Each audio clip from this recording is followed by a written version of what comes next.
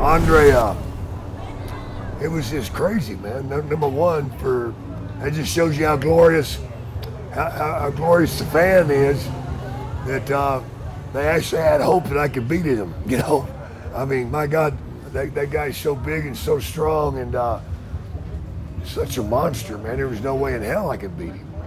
But he was such a professional that he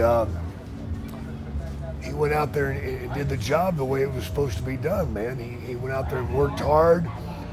He gave the people hope. He gave me hope too that I wouldn't die, and we kept right on going, man. And it was damn sure a magical moment for me because honestly, nobody belonged in the ring with Andre the Giant.